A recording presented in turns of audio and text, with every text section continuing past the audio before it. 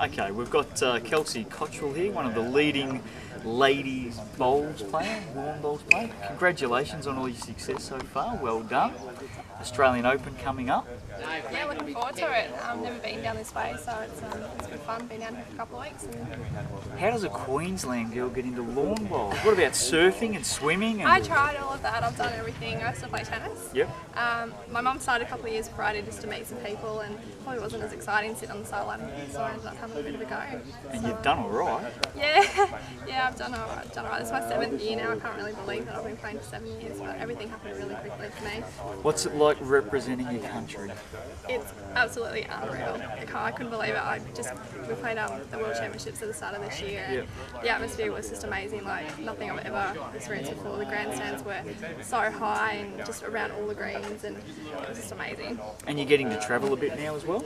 Yeah, we are. We're heading to Malaysia in a few months, and the next Commonwealth Games is in India, so I'm hoping to make that team, and I'll be over in Delhi in Curry with all of them. At the Commonwealth Games? Yeah, Commonwealth Games. Oh, best of luck with that. Now, if you started off watching your mum, what does your mum think of her little girl now? My mum's sorry, she's really proud. She loves coming and watching, and she still plays a bit herself. She actually just made the state team, so I've recently moved out. So the next time I see her will be when we represent Queensland together, which will be a bit different. She'll have a tear in her eye, no doubt. And of course, a lot of people look at lawn bowls as being an older person's game, but that is certainly changing now. Yeah, I think I was definitely guilty of that. When my mum first started, I used to give her a bit of slack and say, what's a 40-year-old doing play bowls? And then I ended up starting at 12. But now it's definitely changing. There's so many young ones, and it's great coming away because the average age of the men's team is actually younger than the cricket team. Yep. So we all just get on so great, and we have so much fun, and I'm really enjoying it. They're probably going better than the men's cricket team at the moment. So, who's your idol, mate? Have you got a sporting idol? I actually have a few, but coming from a tennis background, I just absolutely love Roger Federer, and I had a tear in my eye in the Australian Open.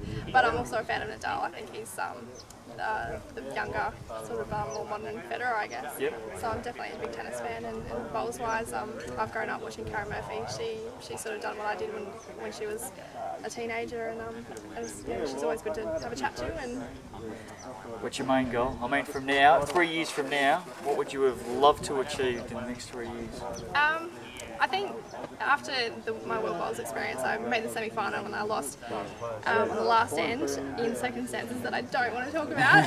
Well, we won't. So I definitely want to make the Commonwealth Games team in 210 and win a gold medal there, and then back it up in Adelaide in 212, at the World Championships on home soil, and it's be amazing to win a gold medal there. Well, I have no doubt that you'll do it. You're flying the flag for the Aussies, and you're doing a great job for yourself. Congratulations so far, and best of luck in the future. Thank you. Thanks, Kelsey.